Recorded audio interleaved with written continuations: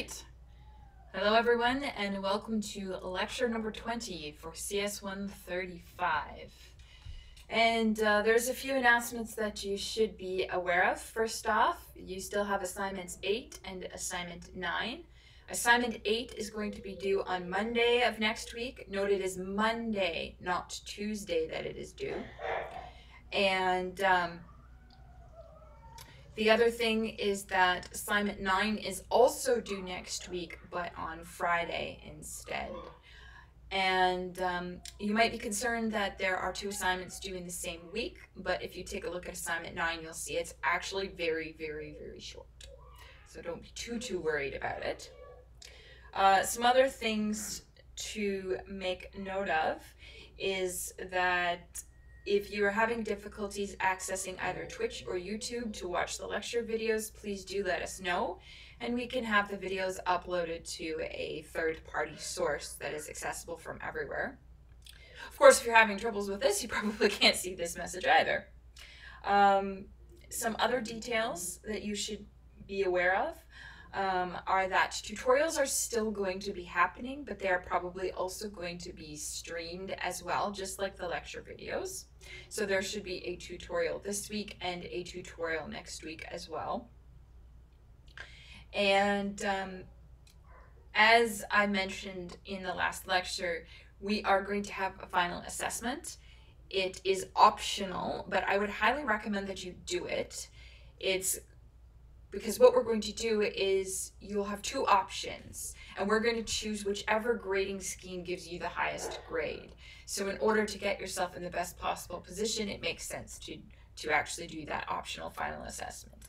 And the final assessment details will be coming shortly, but essentially you're going to have 10 days to do a few small tasks. And some of that will be through Learn, and some of that will be like a traditional assignment. And it will be graded like an assignment, but more details to come with that shortly. Another thing that I want to make sure is that everybody is staying safe and healthy, and if you're running into any particular issues, please don't be afraid to reach out to us, and we can see what resources we can push your way just for help in general. And finally, one last thing to make mention is that obviously the world has gone upside down in a matter of a couple weeks. And I mean, otherwise we would actually be having in-person lectures, but there are still course evaluations. They are being run differently this term than in previous terms. So there is a website, which I've posted the link to Piazza, and you would fill your evaluation out there, and it's completely anonymous, so don't worry, we don't know who's leaving what message. Traditionally, those evaluations would go to everybody in the department, and that would be used to determine, who can teach in future terms. Due to the crazy situation in the world, the only people who will be able to see the evaluations will actually be the instructor. But we would still appreciate your feedback, and hopefully you've actually had a good term so far, despite all the crazy. All right, I think that was all of the announcements that I actually had. So what I'd like to do then is move over to doing some review problems. So let's switch over there. All right. So we'll full screen this. What we've got here is a few problems. One is we want you to use map to implement the following functions. So the first function, we want you to take a list of numeric grades, so just a list of numbers, and those numbers are going to be between 0 and 100, and we want you to convert that into credit or no credit symbols according to the fact that if you scored less than 50, you get no credit, and if you get greater than or equal to 50, then that would give you a credit. So that's the first problem. And then the second problem is to use map to implement a function that is going to extract all of the keys from an association list. So if you remember, an association list is a list of pairs. Each pair has a key and a value. So we want you to take an association list and just give me all the keys using map. Okay. Now I'm not going to give you time to actually sit there and work on this, because obviously that would be just me staring at the camera for 5 minutes. But let's go over to Racket. Here we go. Racket. And I've actually got these implemented here.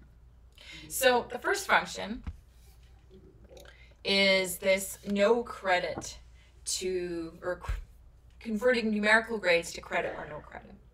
So the first thing we have to know is map takes 2 arguments. So the first argument to map is going to be the function that you want to apply to each element in the list.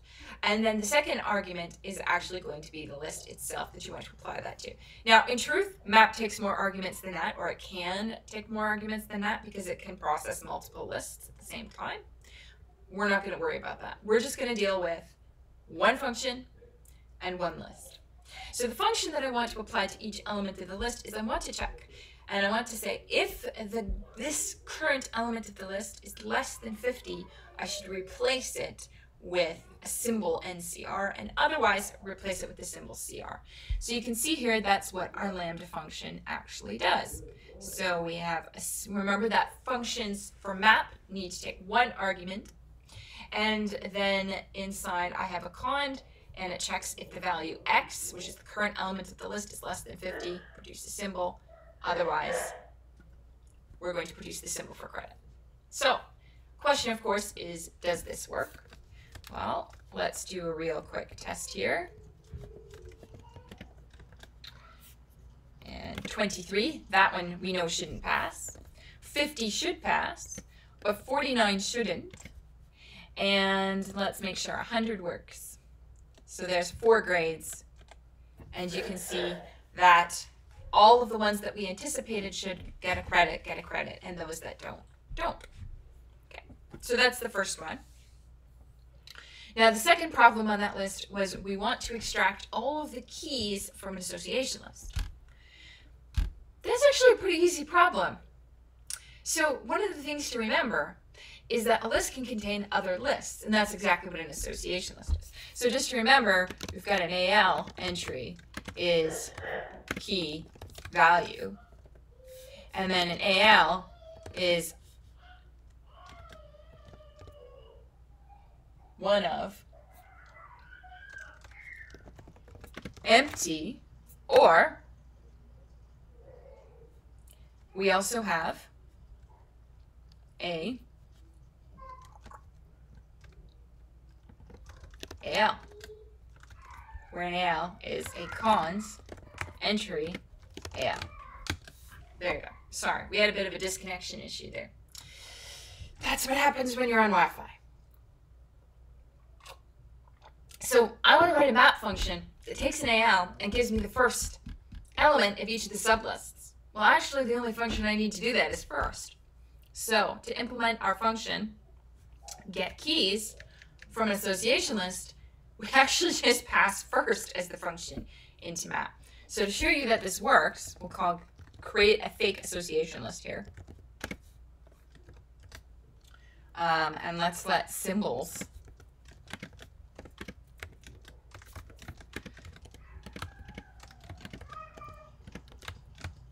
there we go. We have an association list that maps symbols to numbers, so the keys are symbols. So when I call get keys, I'm expecting to get a list of just the keys. So my list should contain symbols A, B, C, and D. So if we call get keys, there we go, list A, B, C, D. Not too bad. Now, one thing I want to remind you of is that map has a very unique contract. So if we're looking at the map contract, we know that it takes a function, and we are always tempted to say it's, a function that consumes anything and produces anything, and then map also takes a list of any, and then produces a list of any. But this is actually not accurate enough. So we're going to put some big X's here. This is wrong. And then the correct map contract, then, the function is going to consume something that is the same type as the elements of the list. So we're going to parameterize the type. So we get X, and so my list contains a list of X. Now, we just, in our first example here, we transformed numbers into symbols. So it's very clear that whatever the function is we pass to map, it has to produce something of a different type. So we're going to parameterize that type to the letter Y. And then we're going to say, so our map takes a function, X produces Y, and a list of X, and it produces a list of Y. So there's our contract for map, just for memory. All right, so those are some map review problems. Now I want to go back and review, do some problems with our other good friend, Mr. foldr. All right, so here we have a very simple, and I know you can't see the list. Give me a second, I will make it so you can see the list. There we go. All right, so we have the list 1, 2, 3, 4, 5, 6, 7, 8, 9, 10, and I want to use foldr to sum the list. But the question is, what order does foldr actually sum this list? So I've given you two options here. One where you're folding from the left, that is, you're adding from the left, so we would add 0 plus 1, and then the sum of that plus 2, and the sum of that plus 3, that's option A. Or the other one, which is B, we're going to go from the right, which is we're going to add our base case 0 to 10, and then add that to 9, and then add that sum to 8. So I've kind of already given away the answer here, but the answer is actually B. Foldr, fold from the right. So if we remember, this is following that simple recursive template. So it's going to build up, and then it's going to start the evaluation from the right and move our way towards the left. All right. So then, let's put this back up here. There we go. So now let's try to implement some functions using foldr. So two functions we want to implement. One is I want to count the number of even numbers in a list of numbers. And the second one is I'm given a list of numbers and I want to compute the average of that list. And I want to make sure that I'm using foldr and not length or any of those other kinds of functions. Okay, so let's go over to Dr. Racket then. And that was a lot of scrolling really fast. So let's get rid of this. There we go. So the first one, I want to count the number of even elements in my list. So foldr, remember, takes 3 arguments. The first one is a function. The second one is the base case value. And the third one is the list we're applying this to. So I want to count the number of even numbers. What is the base case for that? Well, the base case is I have an empty list, so I have no even numbers because I have no numbers. So my base case is going to be 0. And as you can see here that I've highlighted, we've set our base case to 0 as expected. Now the list part, we know we're just going to, in the count evens, pass our list in. Then we have to think about what is the function I'm going to apply to count the number of evens. Okay, so if you remember, foldr is following that simple recursive template where we are going to combine in some way the first element of the list with the result we get from the rest of the list. So I'm using some function to combine this element with the result I get from the already solved rest of the list. So if you look at the function we're doing, the second argument to the function is going to be the result from the rest of the list.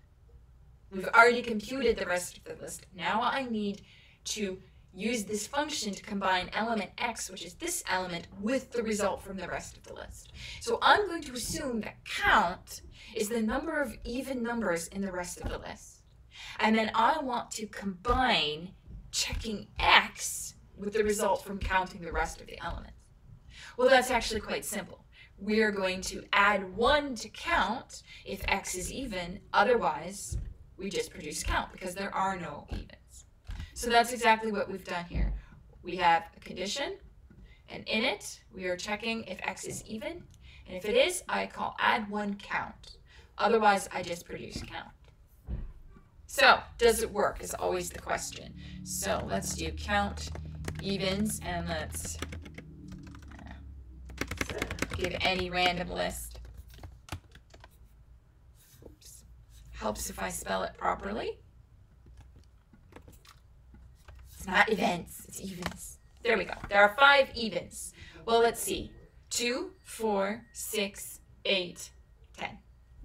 5 evens. So that works. Pretty cool. Okay. Now, the second one's a lot trickier. Okay, it's a little sneaky.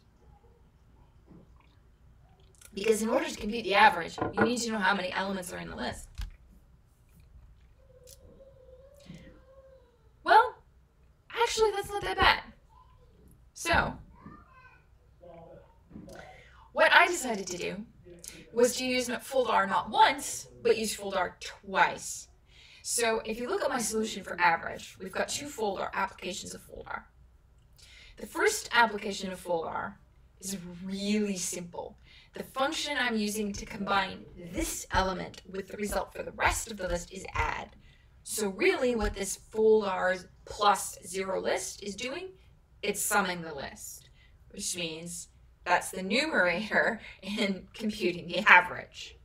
Okay, so I've got my numerator. Now I'm dividing that by this foldr result here. And what this foldr does is, you'll notice it completely ignores the current element of the list. All it does is for each time that you evaluate it, we add 1 to the result we've got so far, which means the second foldr here is computing the length of the list. How many numbers are in this list? So I'm dividing the sum of the numbers by the total number of elements that there are. And we can, of course, do this as well. Test it out. So let's do average, and let's make it easy on ourselves. Let's do the average of 0 and 100, which gives us 50, exactly what we would anticipate. Now, is that the only way that you could do average with foldr? Probably not. You could probably do it in much more interesting ways. And I'll leave that as an exercise for you to figure out. All right, so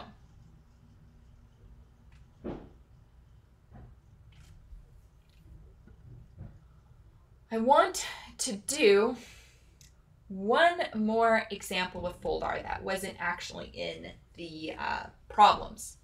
And what this is I want to use foldr and on an association list to swap keys and values. So if we had an association list that looked like this, let's say A1, B2, C3, I want the swap function to turn this into the following association list. So we've swapped the keys and the values. So I'm going to use foldr. Instead of combining our results into a single number like the previous 2 examples did, I'm going to use foldr to produce a new list. That's totally doable. Because remember, what the function in foldr is doing is it's combining, manipulating this element with the results of whatever it is we were doing on the rest of the list. So the second argument to the lambda function in foldr is the result we've gotten so far. And we are combining for the rest of the list, that is. So we are just trying to combine the current item with the solution we get from the rest of the list, the already solved bits. So let's look at this function here. It's actually really simple. I'm going to split it up onto several lines here so you can see it a bit better. So my function for swap that I'm passing into foldr consumes the pair, that's the entry, the key value pair. It's a 2-element list. And it consumes an association list. And that association list is the result of swapping keys and values on a smaller list. That is the rest of the list. So I want to swap the key and value of the current item and add that in some way onto the result of the already swapped rest of the list. Well, if I want to add a result onto the rest of the list, I'm going to use cons. So you can see here we have cons. And then to perform the swap, I create a list where second is now first and first is second. So I'm swapping the key and the value, and I cons that onto the result of swapping the rest of the list. And then my base case when I want to produce a new list is usually going to be empty. When our list is empty, our base case is almost always empty. And then I pass a list in. So let's see if it works. Using the same example from before. There we go. We've swapped it. And now we've got the keys. The old keys are now the values, and the old values are now the keys. Now,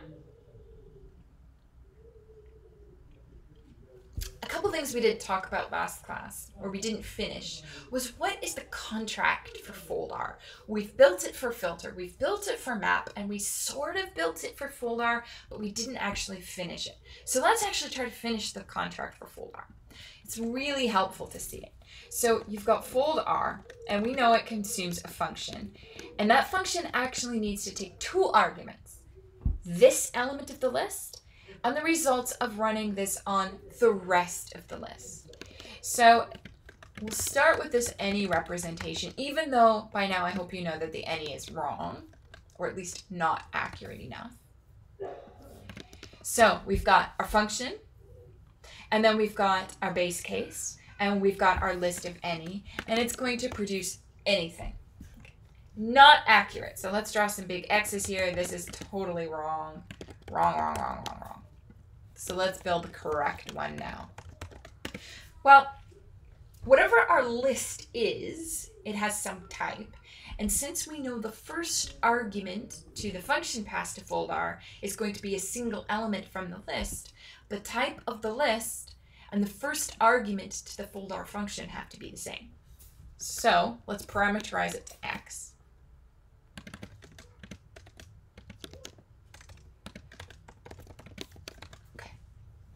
Now, what about the base case? I could take a list of numbers and I could turn it into a list of symbols. I could take a list of symbols and I could turn it into a single number. So the type of my base case should not be necessarily the same as the type of the items in the list. So we're going to parameterize that as well as type Y. So I'm going to say my base case has type Y, which means that the second argument to foldr's function should also be of type Y. Now, what does that function produce? Also something of type Y, because Y is the result of running this on the rest of the list, which means that the second argument and the function's produced value should be the same type. So we've got all the arguments. Now, what is the result? Well, what is the type of the result that's produced by the function we passed to foldr? It's Y, and so is foldr. So that's a rather complicated contract, but hopefully you see why that actually is. Now, if you're wondering, well, what if I have a list of numbers and I want to produce a list of numbers? Is this represented by this particular contract? And the answer is yes, because all you have to remember is that Y could also be equal to X. There's no restriction saying Y can't be equal to X, so that's totally fine. All right, so my advice to you is to get some practice using foldr. Most people find map and filter fairly trivial, but foldr is kind of tricky, and there are lots of different ways that you can look at it. You can look at it from how we discussed recursion. You can look at it from the simple recursion template. You can look at it as we're evaluating things right to left. There's many approaches to looking at foldr. The best way to learn it is to practice it. So we'll see about getting you some practice problems for foldr as well. And of course, assignment 9, you get lots of practice for these too. All right. So now I would like to go back to the slides. There we go. We're going to, there we go. We left off actually talking about the function mymap using foldr.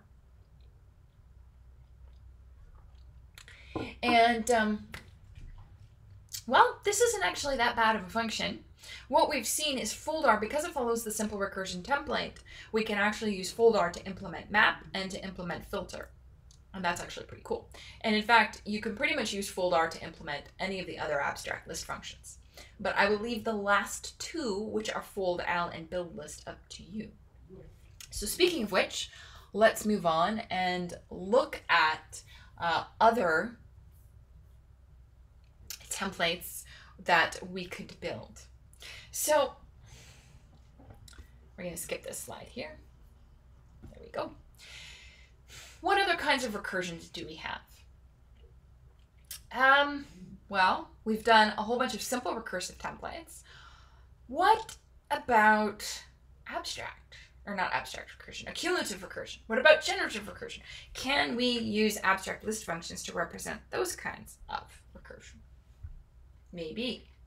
But before we get into that, here's one of the things that you might be wondering. Do we need our list template anymore? Now that we have these abstract list functions, and we've seen that foldr can pretty much do anything you could ever need, do I really need to provide people with that list template? And you might be tempted to think it's obsolete and you don't need it anymore and who cares about it. But here's my argument. When you look at a piece of code that's implemented using foldr, it can be really hard to read. The little samples that we did in Racket, they're not so bad, but you can get foldrs inside of foldrs, inside of lambdas, inside of other foldrs. It's not very readable. Very efficient, very simple piece of code, but very hard to read, very hard to maintain, very hard to think about. That list template is really helpful for figuring out the problem, but also for providing an extra layer of readability. You're giving the person the idea of, hey, this is how I'm using this particular data structure. This particular list is using this particular way, and it will help with the readability of your code. So you still have to provide list templates as appropriate. Okay. So then, let's move on to our other abstract list functions, and in particular, let's look at, can we generalize a cumulative recursion? Obviously, you know the answer is yes. Otherwise, we wouldn't be talking about it. So we have built many functions using simple recursion, and we also showed you how most of those functions could be translated quite easily to using a cumulative recursion. I remember a cumulative recursion is different from simple, because simple recursion, we have two arguments, or a single argument, really. Any other arguments would be along for the ride, but with each recursive application, we are moving exactly one step towards our base case. And if we have other arguments, they don't change, they go along for the ride. With a cumulative recursion, we add another parameter, and that is we allow an accumulator that stores the results so far. So we can compute the sum of the list using a cumulative recursion, and when we do a cumulative recursion, because we don't want to expose that accumulator to the user, we usually need to have a wrapper function or a localized helper. And that's what we've done here, is we've actually localized the actual recursive function inside of the wrapper. So our wrapper is just called sumList, and it consumes a list. And then we call our actual cumulative recursive function here to do the sum. And you'll see here it takes the list, and our accumulator is the sum so far. And we pass 0 as the sum so far as being the initial value because we haven't added anything yet. Are there other valid initial values? Yes, and I'll let you think about what that could be. Then in our cumulative recursive function, we note that if the list is empty, then the sum of the list is contained in the accumulator, so produce the accumulator. Otherwise, we are going to sum the remainder of the list, so we call our accumulator on the rest of the list, and then we update the sum so far to include the first element. So here's us using the rest of the list, and then we update the sum so far by adding the current element to the sum so far. And this is very good at simplifying a lot of more complex things that we would do with simple recursion. For example, you computing the maximum of a list can be rather complex or very, very slow with simple recursion. And with cumulative recursion, it's really fast and it's really easy to understand. Okay. So this is summing the list with a cumulative recursion. Okay. Now let's look at another function which is really common with a cumulative recursion, and that is I have a list and I want to reverse it. Okay, again, we are going to use a localized helper function. We've got it here inside of our wrapper. So I want to reverse the list. So my accumulator is going to be the reversed list so far, which means before I've processed a single element in my list, the reverse list so far is empty. So you see here, we call with the initial accumulative recursive value being empty. Now, in the function, if the list is empty, that is, we processed every element, then the so far is going to have our reverse list, so we produce that. Otherwise, we're going to reverse the rest of the list, and we cons the first of the list onto the results of the rest of the list, which were already reversed. Or, sorry, not the rest of the list, the amount of the list we've reversed so far. Okay. Two very different functions. They do two very different things. But wait a minute, let's go back. Do they really look that different? If you look at the format of these two very different functions, blur your eyes a little bit and swap between these two, and you're like, wait a minute, these two functions actually look the same. What are the differences?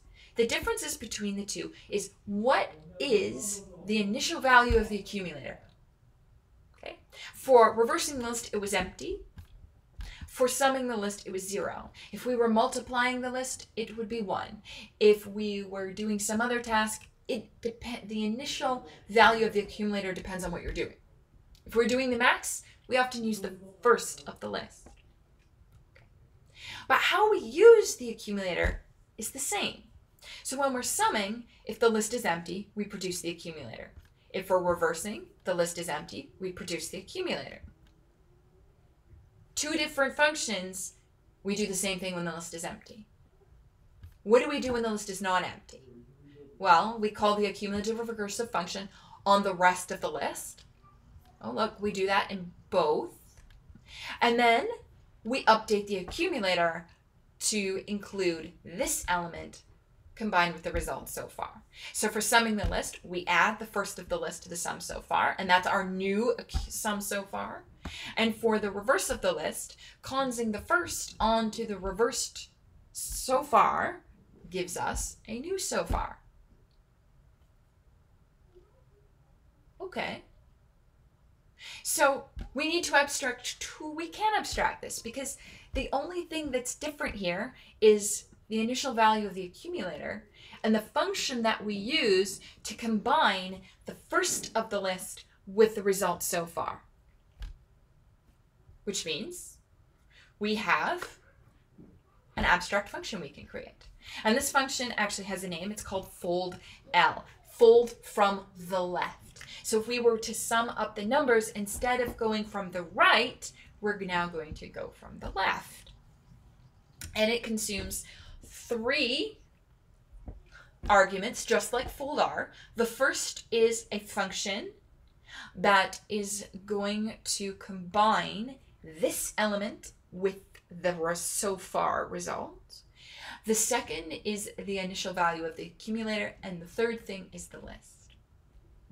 Not too bad. How do we implement it then? Well, if we were to just blur our eyes between the accumulative recursive sum and accumulative recursive reverse, we would see what the pattern looks like. So we create my foldl. Here it is here. And you can see here we have a wrapper, and it takes the function to combine this with this accumulator, the base, which is what is the initial value of the accumulator, and our list. We have a local helper that actually does the accumulative recursion because we want to hide that again. And so inside we are going to call this with our list and our base case, our base value for the accumulator.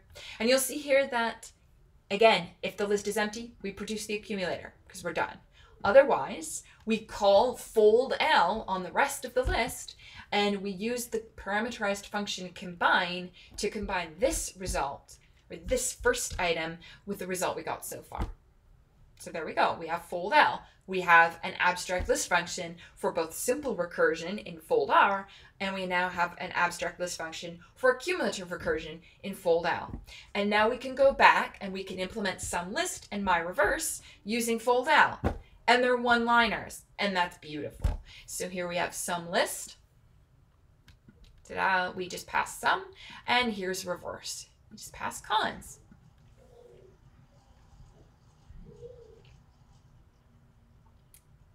All right. So you now have 4 abstract list functions to play with. Now, it can be very confusing to figure out what is the difference between how foldr and how foldl are evaluated. But one of the easiest things to remember is that foldr uses simple recursion. We're going to be evaluating from the right. Sorry, I've been yelling at my kids all morning.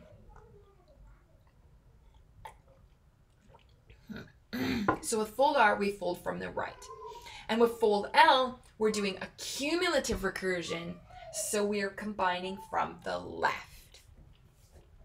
And if you actually look at this in terms of summing two lists of numbers, with foldr, you would be going from 10, 9, 8, 7, 6. And for foldl, you're going to sum 1, 2, 3, 4. All right. Now, here's a challenge for you. If you're sitting at home and you're bored to tears because you don't have to go to class and you don't have to socialize and you don't have anything to do, try to implement foldl using foldr. See if you can do that. All right.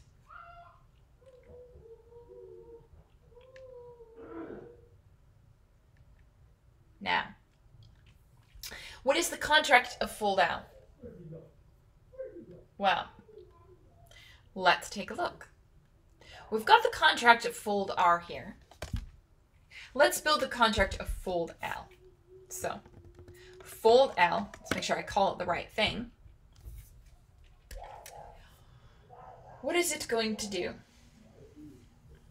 Well, it consumes a function that combines the first of the list with the accumulator to produce a new so far result. And it consumes an initial value for the accumulator and a list of things. So we could start off with this again. Any produces any. The accumulator could be any, list of any. Hopefully by now you know that this is not right. It just doesn't capture some of the intricate details. This using any for foldl and filter and map, it doesn't represent the fact that the function you provide has to actually work on the things that are in the list. If I call first on a list of number, it's going to produce an error. This is why this is wrong. And you're probably hearing some squealing. My kids are playing in the basement again. So what is the correct foldr? Or foldl? Foldl. Let's make sure we spell it right. Well, actually it's the same as foldr's contract.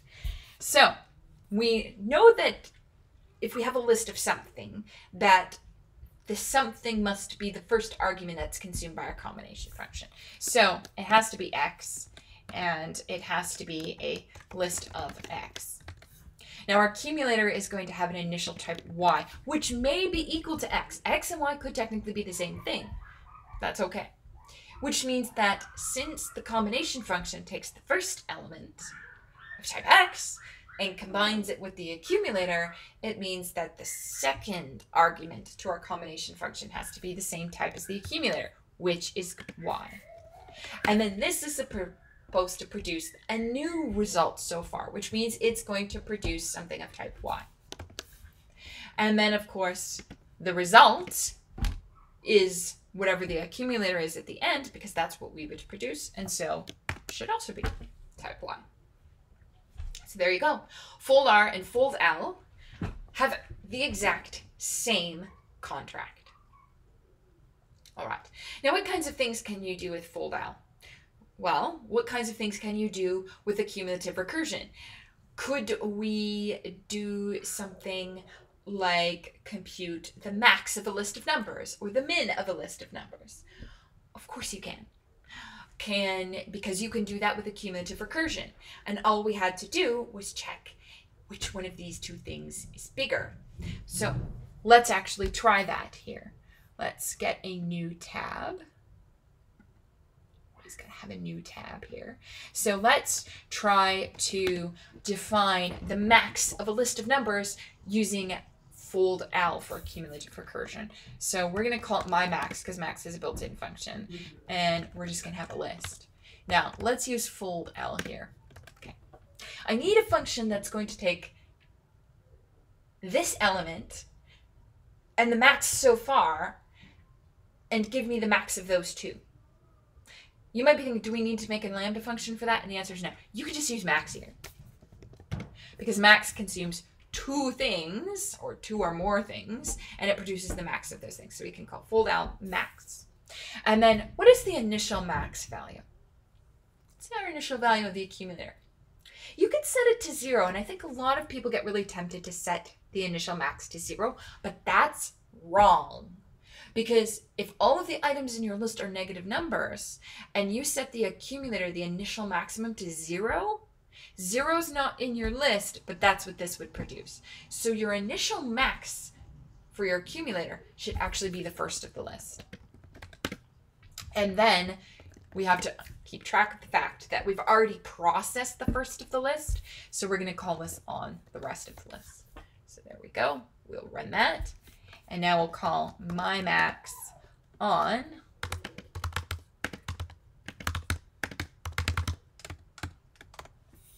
and it gives us our expected maximum there. So what other things could you use foldl for? Again, foldl is an abstract list template for cumulative recursion.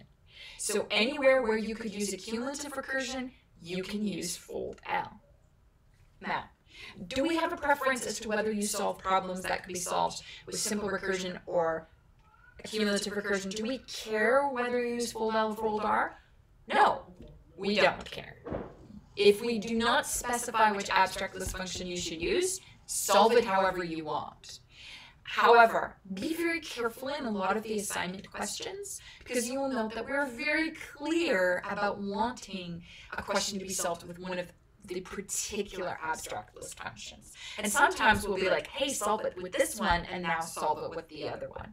And actually that's some really good practice, is can you solve it with foldr? Okay, now can you solve it with foldl? So do that. And something, if you're looking for more practice, is we've got modules on modules of recursion.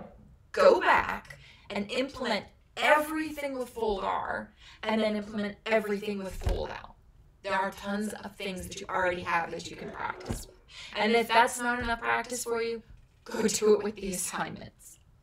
Now, I know this probably seems irrelevant because you're not going to have the traditional sit-down paper exam, but I think it's still good to really understand the differences between these two. All right, so we have map, filter, foldr, and foldl. Are there any others? Obviously. Yes, there are. So let's go back here.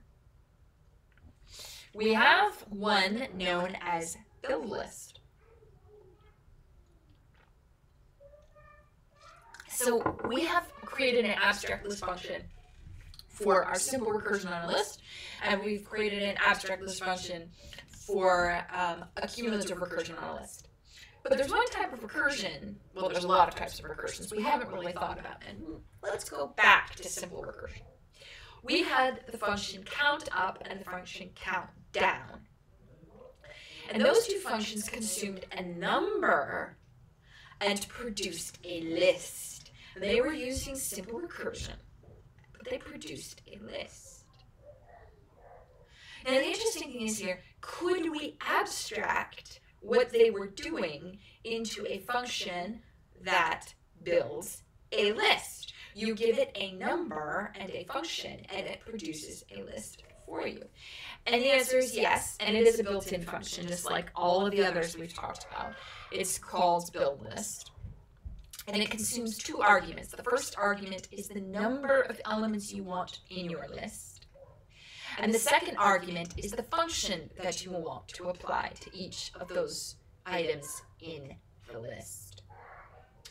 And build list is actually abstracting the count up pattern.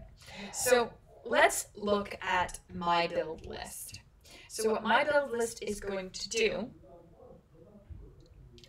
is it's going to, we pass it n, which is the number of elements we want in our list, and f, which is the function I want to apply to each of the elements in my list. And then I have an internal helper function called list from, because I want to count up from 0 to n.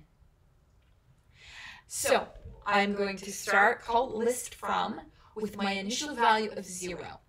Now, if the value that I'm currently at is greater than or equal to n, I am done. I've produced all of the elements for the list I need, so I produce empty. So that's my base case there. Again, this was count up. You want to count up from 0 to 5? Well, when I is equal to 5, we have counted. We're done.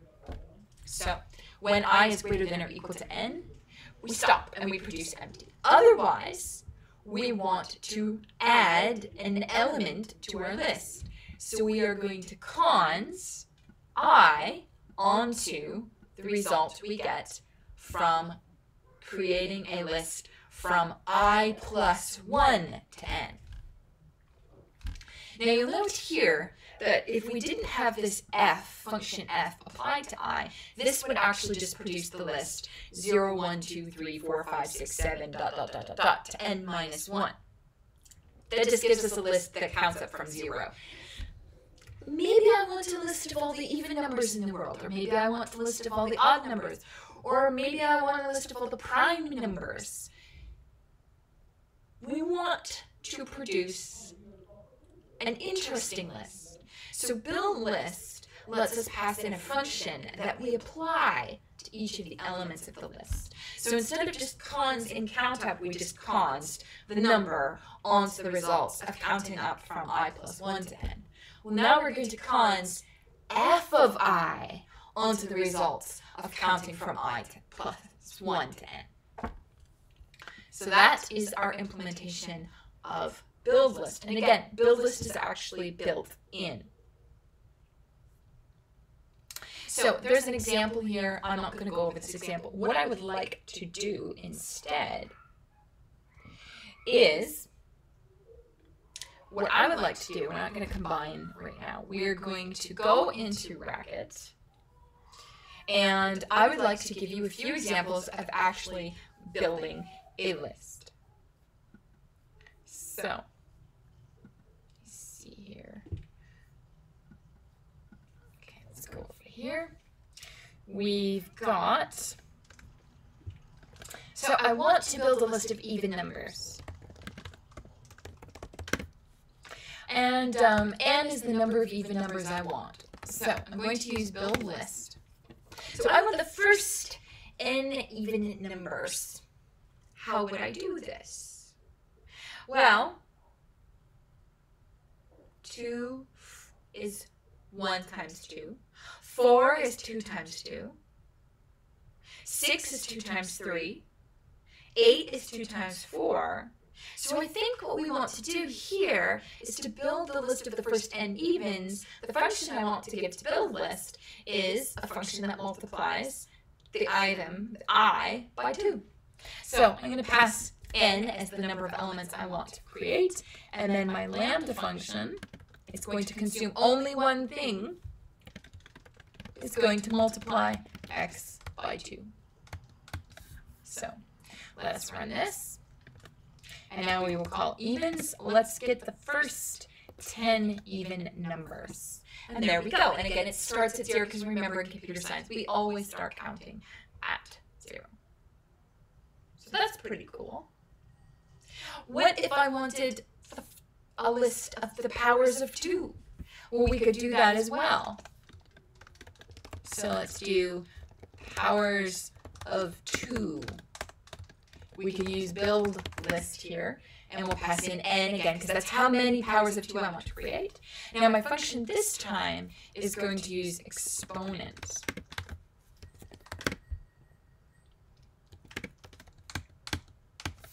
So let's run that.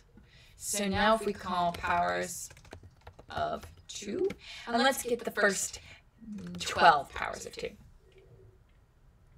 Oops, I think we might have put something in the wrong order. What did we do that was wrong? So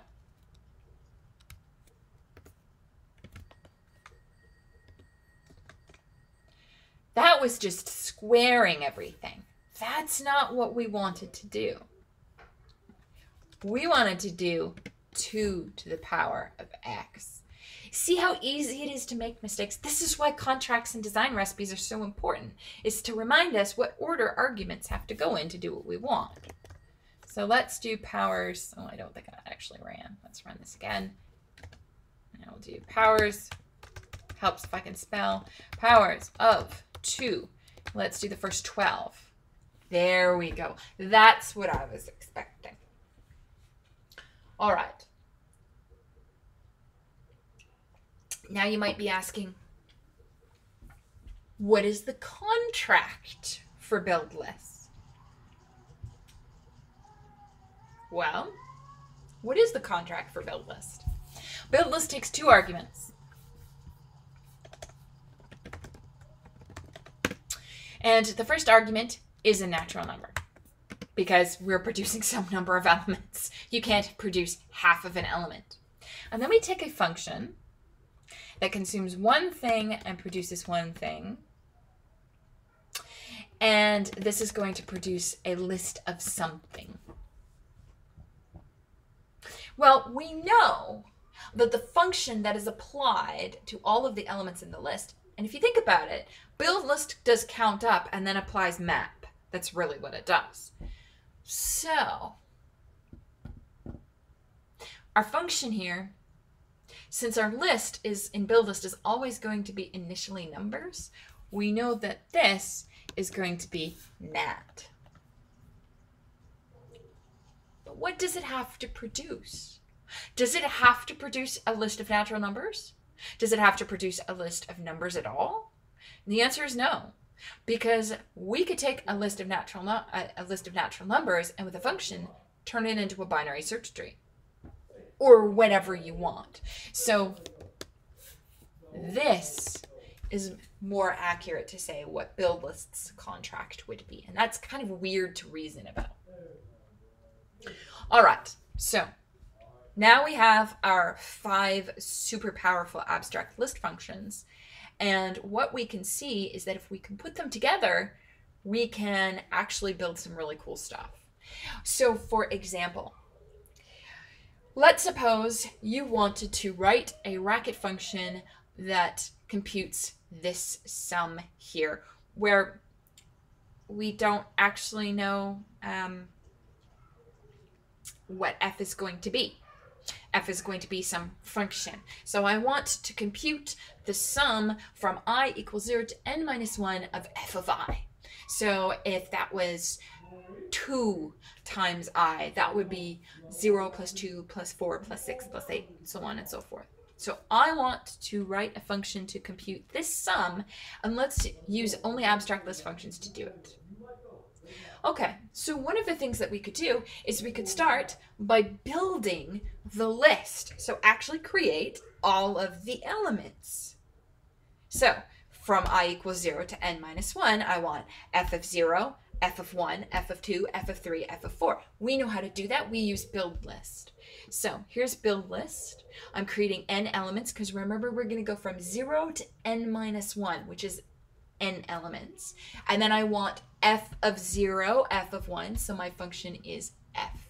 So I've created the list, and now I want to sum the list. So I use foldr to sum starting at 0. And so now if I want to create the sum of the first 4 squared numbers, I do sum 4 square, and that is going to, and this is again a very condensed trace, we are calling foldr with plus and 0 build list 4 square. So if I call build list 4 square, it's going to produce the list 0 because 0 squared is 0, 1 squared is 1, 4 because 2 squared is 4, and 9 because 3 squared is 9. So now I have my list constructed for use with foldr. So now I'm going to sum those numbers up, which of course is going to give me 14. Now, could I have used foldl in build list? Yes. Could I have just not used build list at all? I'll let you think about that one. That'll be an exercise. So you can combine these together into a single line. And if you think about this, if you actually had to write this function here without the use of abstract list functions, it would be some nasty 4 or 5 line recursive function. The advantage of these abstract list functions is they just took all the recursion away from you. All right. Now, is there anything else we could go back and simplify using our abstract list functions? Well, you remember that multiplication table that we had to create where we specified the number of rows we want and the number of columns, and then we produced a table? And we started off with like slides and slides of code where we just had simple recursion. And then we added locals so that we could not have so many weird helpers at the top level. We can now just use build list. So what we're going to do is we have a build list for the rows, and then for each row we have a second build list which builds the columns. So the interior build list is going to produce from R to C, and the exterior one is R. So R is going to be what row am I producing right now? So it's going to do row 0, row 1, row 2, row 3 to n-1. And then for each of those rows, I'm going to produce column 0, column 1, column 2, to whatever number of columns we are creating. So that multiplication table function, which was all these helpers and it was super messy, it can be completely turned into 2 applications of build list, just like this, which is quite beautiful. And that's part of the real fun of these abstract list functions, is you can take this code that you wrote at the beginning of the term that was like 100 lines, and you can now turn it into 2. But I do want to caution you about this because it can get very complicated to read. If you've got foldrs and build lists and foldls, it gets very, very complicated. So make sure when you're doing this that you are nice and you divide things up onto multiple lines and add comments. They're not so much for the TAs, but they're more for you so that you know what you're doing. And make sure you do lots of samples to make sure that it does exactly what you think it does. All right then, with that, that is actually the end of module 14, which leaves us with just 2 modules to go. So this module was of course all about lambda and abstract list functions. Our next module is going to be generative recursion, and our last module is going to be graphs. We are not, unfortunately, going to have time to cover the very last topic, which is computing history. But if you're interested, by all means, please do read that yourself. All right, so let's switch over to module 15 here.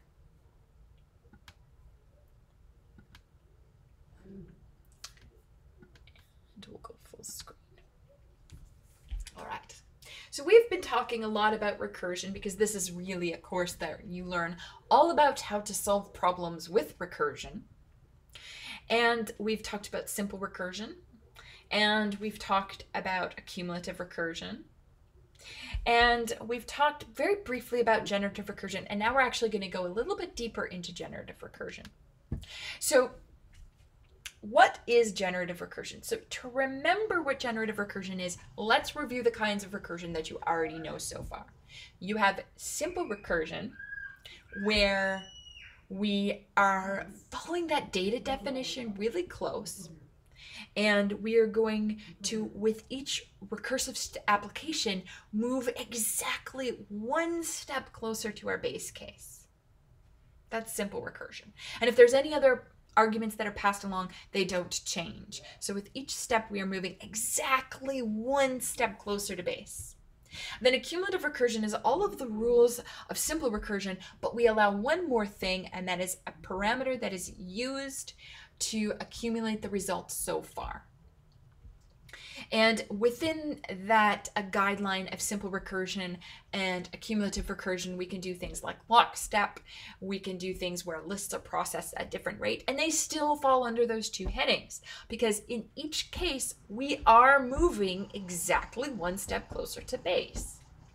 Then we have mutual recursion, which is where we usually have encountered that so far working with trees. And remember, mutual recursion is when you have a function A calls function B, and then B goes back and calls function A. So you have this little loop going on.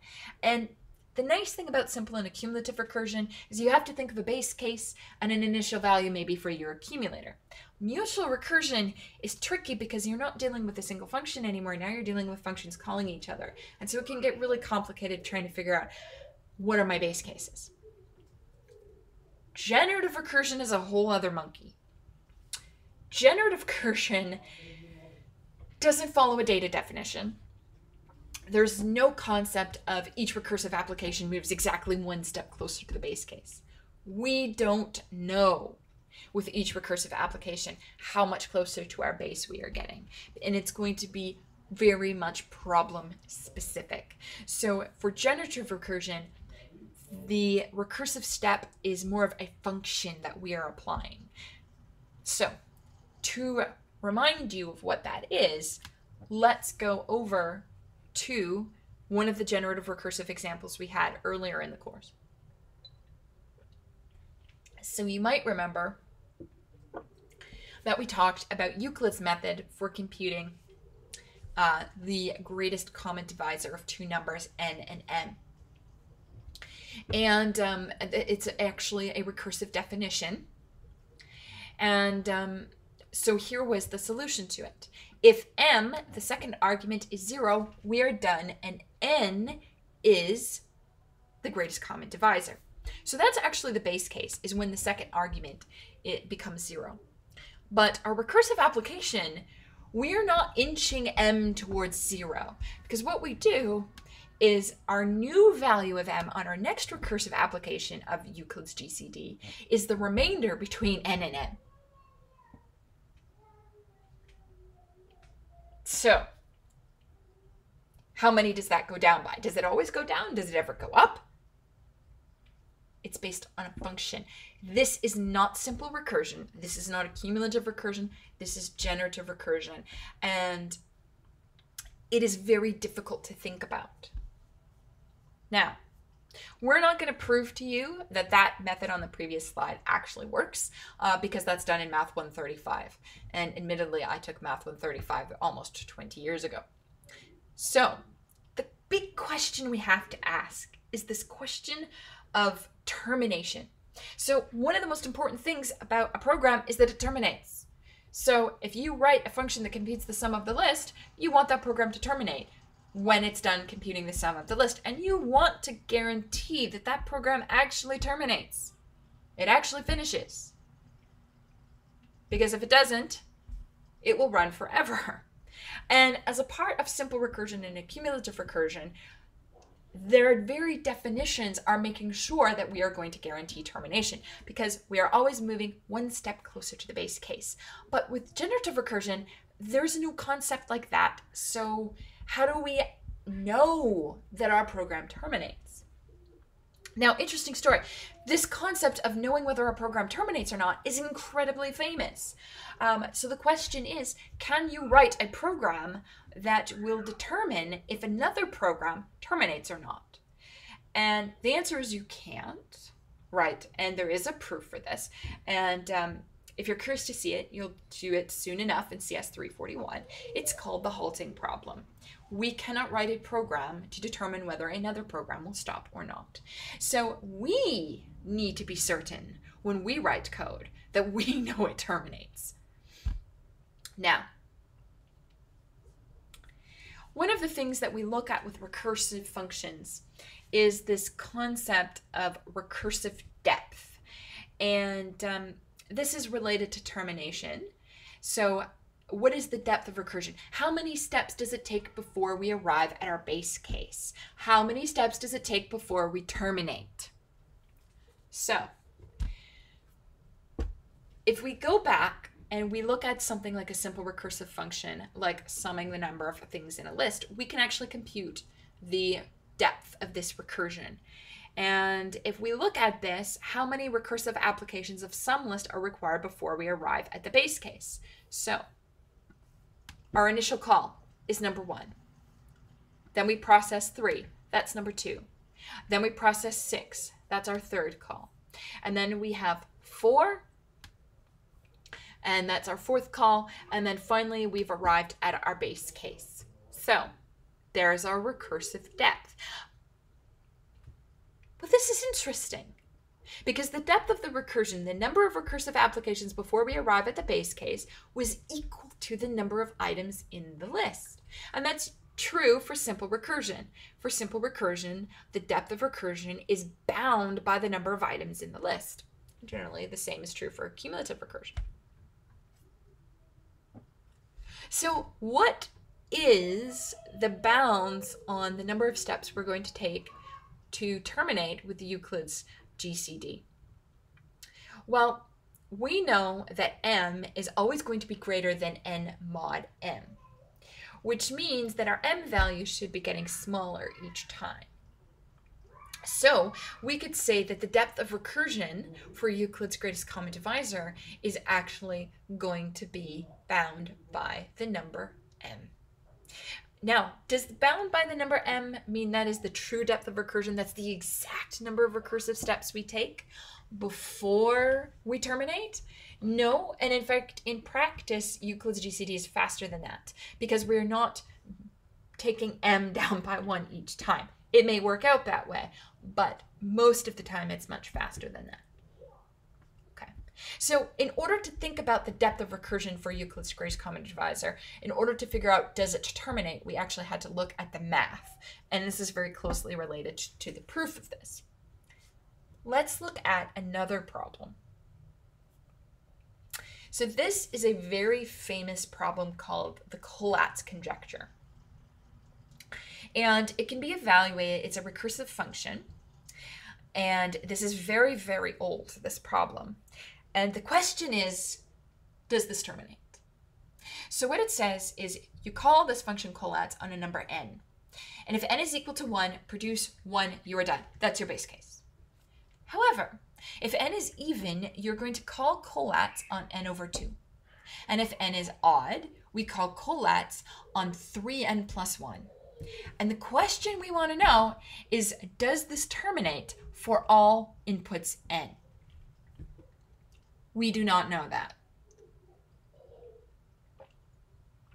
We have no idea after decades. We still do not know whether the Collatz conjecture always terminates. We have no idea. So one of the ways that you can see what's actually going on here, so this is a generative recursive function because how many recursive steps is based on a function. One of the easiest ways to see that is to actually take Collatz and have it actually produce the list of all the numbers. So I've actually taken this over to Racket. So I'm going to open up Racket here. I think I have it in number 4. There we go. Oh, that's ugly. Let's tidy this up a bit. And this is one of those weird pieces of code. You will note that, yes, there is indeed, we are consing n onto a cond. And that's because the cond is going to produce empty in the base case. It's going to produce Collatz list on n over 2 if n is even, and Collatz list on 3n plus 1 if we are odd. So it's a little weird, but that's one of the fun things about cond is you can put it anywhere, right? Okay, so what lists does this give us? So let's call Collatz on 1. Make sure I can spell it right. There we go. We get a list of 1 because that's the base case. We're done. Now, you might be thinking to yourself, what if I call Collatz on 2? Should that terminate? Well, if we look at this, we see if n is even, which it is, we call collapse on n over 2. Well, n over 2 is 1. So I'm expecting this to produce a list of 2 items. And it does. What about 3, though?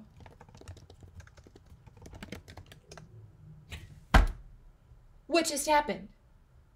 Instead of producing, we had collapse list 1 produced a list of 1, collapse list 2 produced a list of t, and you might be thinking, well, collapse 3, it's some really small number. I anticipate it's going to produce, 3 elements.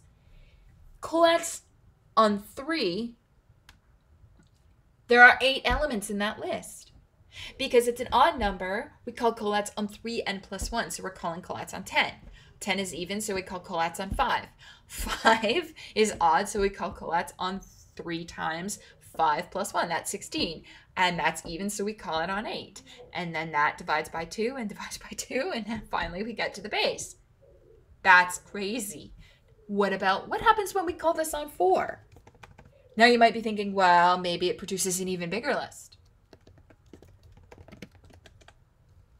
But now it's producing a smaller list. We have no idea if this terminates for all values of n. We could even produce, let's just get a big number here. Let's do 500 to n. No, 512 is too easy. 512 does terminate because it's a power of 2. So it's always going to be, we're going to divide 512 by 2. That gives us 256, which gives us 128, which gives us 64. So that one works. Let's do instead 513. And if we compare this to the list we get from 514, oh my goodness, look at that. That's insane.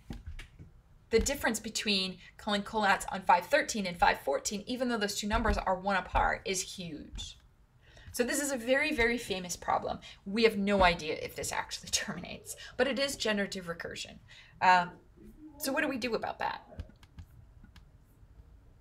Well, you have to be really careful with generative recursion. That's the answer.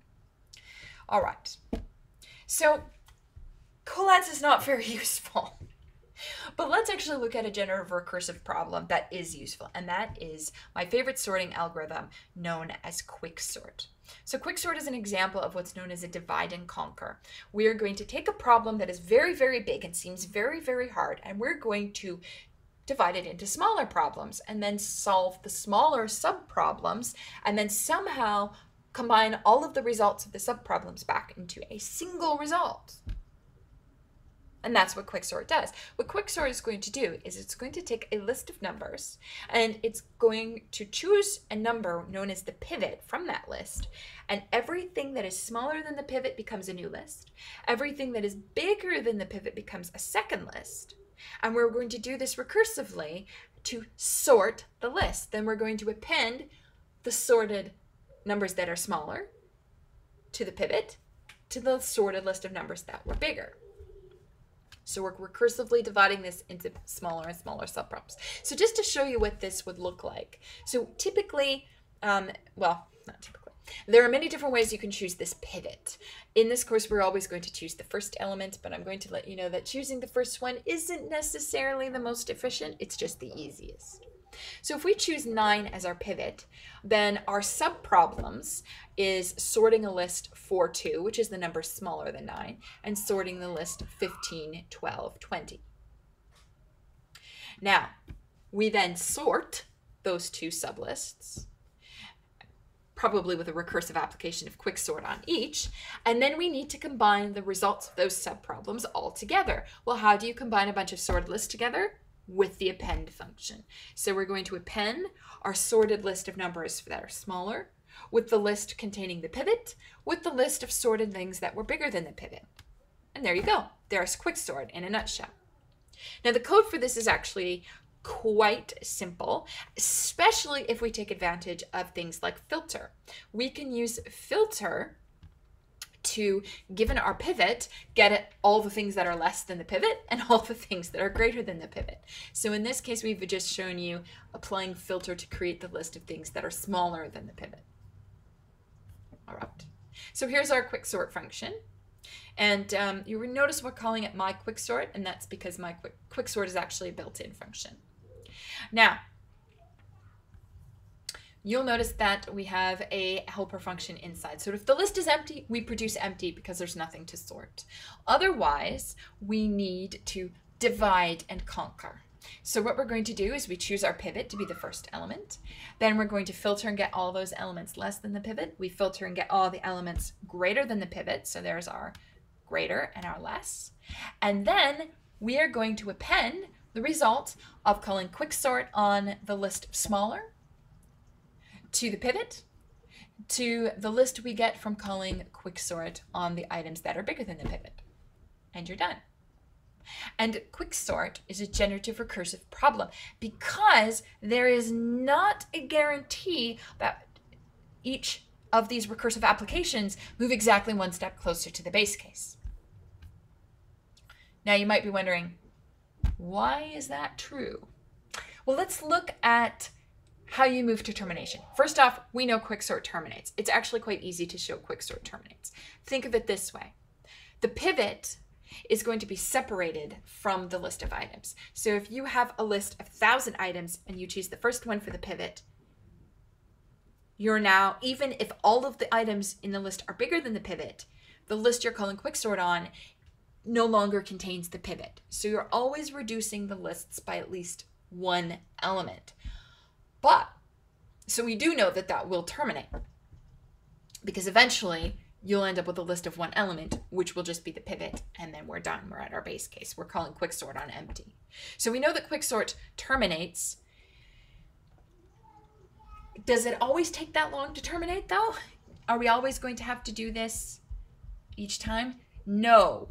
This is why it's generative, is because sometimes the pivot will lie in the middle of the numbers, and so we'll be dividing the list in two. Or sometimes 25% of the elements will be smaller and 75% bigger. We don't know how the size of the list is going to change application to application. It doesn't follow the simple template. It doesn't follow the accumulative template. But we do know that it terminates. Now you have to be very careful with quicksort because in order to make it terminate, the pivot has to be removed from the subproblems. So if you accidentally used greater than or equal to in your filtering, this would not terminate because your pivot wouldn't end up getting removed from the list, and so the list wouldn't actually shrink in the worst case. So be very, very careful about that. All right, I'm going to leave this here.